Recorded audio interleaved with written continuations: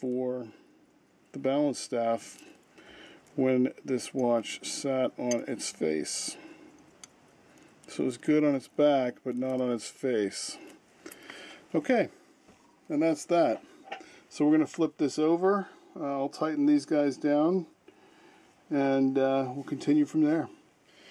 We're going to be reassembling this. Since it is such a finished back, I will be trying to keep all of my finger oils off of this. We're going to start with the powertrain.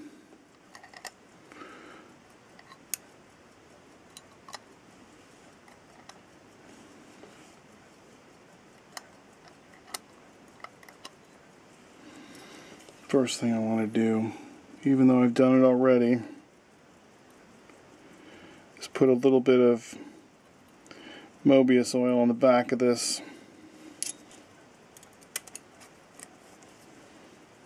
And a little bit of gear train oil. A little bit of oil right there on the mainspring barrel. That gets flipped over and put into position with the bridge on it. Come on now. Come on. Settle down. Settle down, you. Right there. That's it.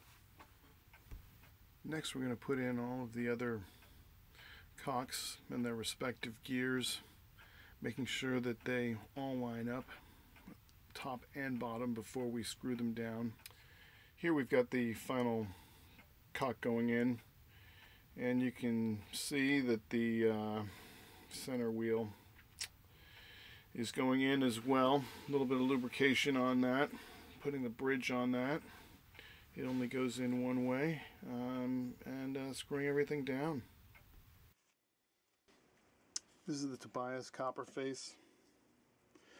We've got all the gears in train and tightened down. That's what you're looking for. Right there is that escapement wheel escaping. Right there. No chatter in the gear train. Looks good. I'll put in the pallet fork, which will keep any of this from turning until the balance is in. Let me glove up and do that. Well, we've got all the cocks in place, all the bridges in place, we've got the pallet fork in place, and now we need to put the balance on. Sometimes that's the most nerve-wracking, because that hairspring, and this one we've replaced on this balance, that hairspring can be really nasty. Now this has either a missing pin or it's variable. That is the cock for the pallet fork, and it is variable in terms of its positioning. Not sure which. Alright, let's flip this over. We've got to stick it under a few. Don't let it fall off the stand. I'm nudging it into place here. I'm not feeling it slide as it should between the new balance jewel that we just replaced and the old ones that we've cleaned. Well, let's see, this is sometimes what happens. You have to go back in or adjust something. You really want to see it just pick up. I haven't really put any winds on this, so it's not as if this has a lot of power under it. Oh. Let's see what happens when we screw in this cock. Oh! This thing wants to run if I don't drop screws into it. Well, if I don't keep dropping screws into it, I guess is the answer to this one.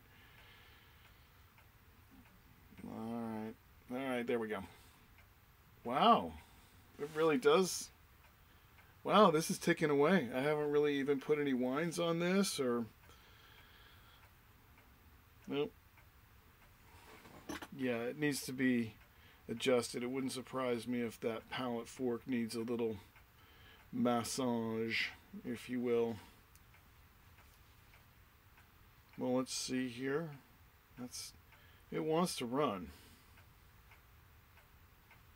Well, there it is, the Tobias. I'm going to have to fiddle with that pallet fork. Yeah, it looks like it's